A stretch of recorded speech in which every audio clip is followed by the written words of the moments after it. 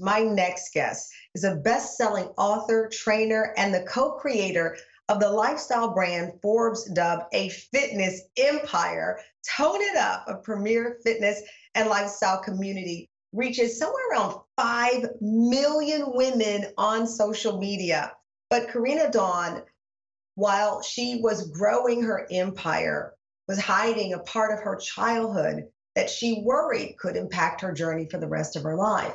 But in her new memoir, which I have right here, The Big Silence, she decided to share that secret, which involved her parent, so that she could heal and help others. Take a look. When Karena Dawn was around the age of 12 years old, her mother was diagnosed with paranoid schizophrenia, a mental illness that was both misunderstood and rarely spoken about. Karena spent most of her teen years spiraling into what she calls a toxic lifestyle, leading to a suicide attempt and years of drug use to numb the pain, locking her emotions away out of fear of what others would say as her mother was in and out of the house. It was at her lowest point when she rediscovered fitness, saving her life in the process, and realized she could use her story to make change for others, using her rock star platform, Tone It Up, to share how fitness and meditation can heal. Stan fam, please welcome Karena Dawn to the show. Thank you so much for joining us. Thank you for having me. How are you doing? I'm doing okay. Listen, I have to tell you what a powerful decision you made to share your story. Your mother, Linda, passed away last September, and you wrote in the book, I was grateful that my mom was now pain-free and hopefully happy, but grief had carved unbearable pain and sorrow into my soul. I would take time to reassemble the broken parts of myself. I knew now that this was actually just the beginning of my healing journey. Linda, before she passed away, as I understand, did not want you to reveal the raw reality of your lives. How did you make the decision to move forward with the story? Well, I've always been a huge mental health advocate, and I started writing the book 5 years ago. And my mother, she knew I was doing it. She knew my advocacy, and she would oftentimes get upset. Well, no one can know about this because they'll think something's wrong with me, that I'm dangerous. I'm like, no, mom, like your story and my story can save lives and heal others. And then I was at her bedside the last 3 days of her life in hospice, and she finally opened up and said, it's not just my physical health, it's my mental health. And I held her hand and brushed her hair, cried, and I said, well, you know what? Your legacy is living on. And me and my sister Rachel, we're going to make sure no one suffers like you and suffers like little Karena. From this space that you speak, a child who watched their parent and that journey, as you pointed out. Well, to relive it is also traumatic. And especially now that my mother has passed, I'm working on healing the trauma in my own body. So we know that when something traumatic happens to you, you hold it in the cells of your body. And writing a book for 5 years, editing, and then now going out, I've on tour, I've had to learn how to manage that trauma. But it's beautiful because I think of the little girl, and there are a lot of young people, teenagers today who are suffering. Back in the 90s, when this was happening, my mom was diagnosed, no one was talking about mental health. And so I was a very lost little girl. And if someone could have come to me at that time and said, this is what mental illness is, I'm so thankful I'm alive today. As you know, I had a suicide. Yeah, you were 13 years old. It was a Saturday night. You were at a friend's house, and you felt that life was no longer worth living. You're 13 at the time because of what you were facing. Take me to that night, not to relive the details, but to, I think, stress to people that they're not alone, because so many people, I'm sure, have been at that very point that you were then as a 13-year-old child. So back then, my parents were fighting a lot at home, and there was a lot of screaming. My mom was in and out of the house, and it was just chaos everywhere. And if you have a parent who struggles from a mental health disease, it was very chaotic in the house. I won't go into detail here, but I just like life is worth it. I couldn't see the light at the end of the tunnel. So I journaled a lot back then, and a lot of my journaling from my childhood is in the book too. And I read that now, and like, whew, how no young child should ever have those feelings and those emotions and have them stuffed down. And they need to be able to talk about it. So I was in such a dark place, but now I see like there is the light. You talk about that space of shame, right? Because that's a big part of why we don't tell others what we're going through, even when they might be experiencing the same thing. That shame, though, as an adult, it sticks with you, certainly when it starts as a child. So here you were amassing this empire. Was that shame following you? Oh, yeah. We started Tone It Up, myself, Katrina, in 2009. And Katrina knows my entire story. And I can never let anyone know my past, that my mother is who she is, and that sent my own situational depression, a suicide attempt, and drug abuse.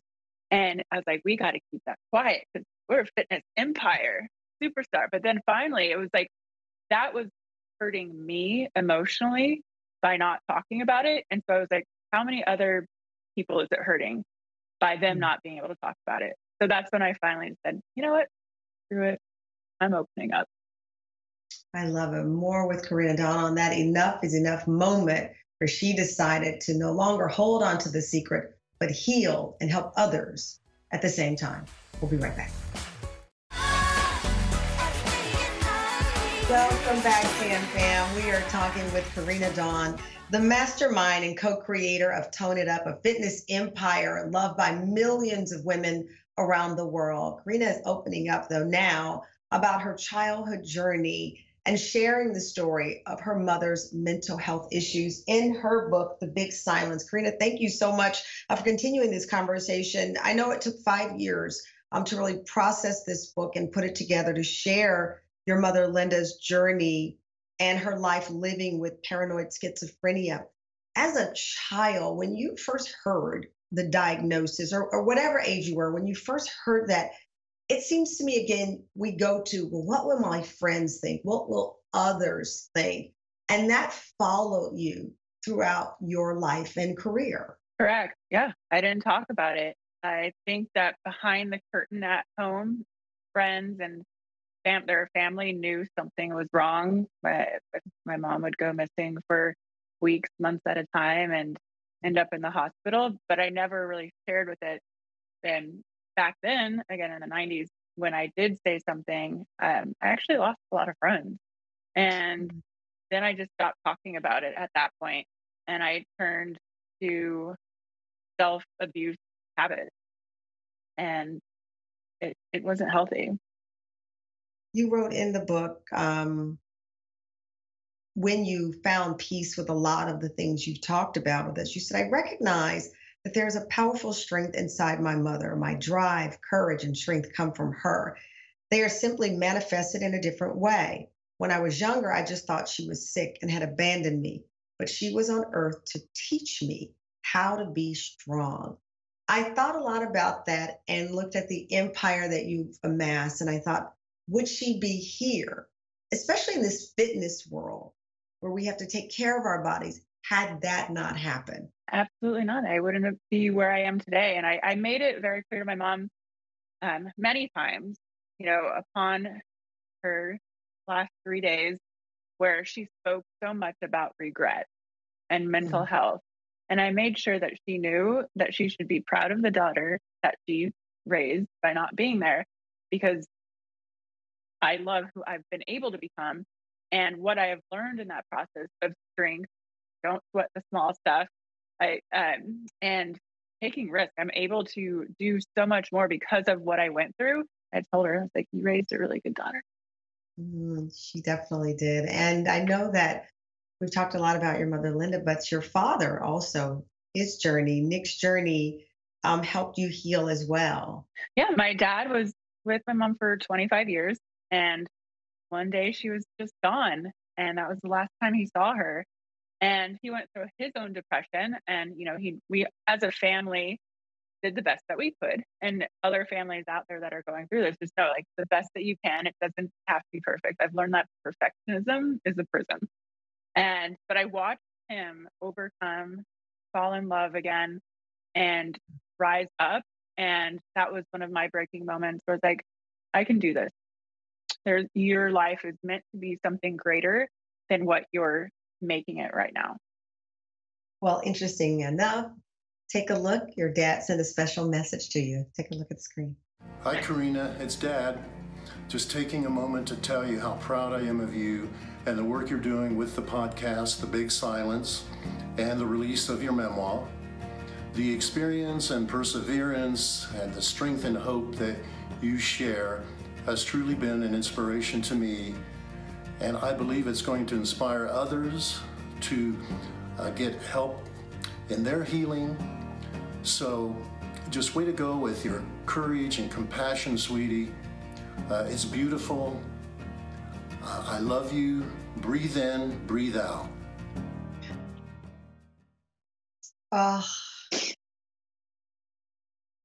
There's nothing like the love of a parent and the honesty that it took for you to reveal your journey. He's a solid guy, and he's so proud of you.